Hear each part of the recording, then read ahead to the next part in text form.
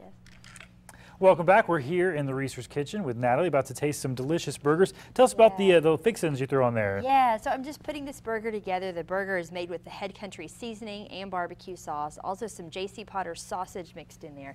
And then this sauce I love. It's just a combination of mayonnaise and Head Country barbecue sauce, but it makes a really delicious kind of restaurant style sauce for a Lots of flavor.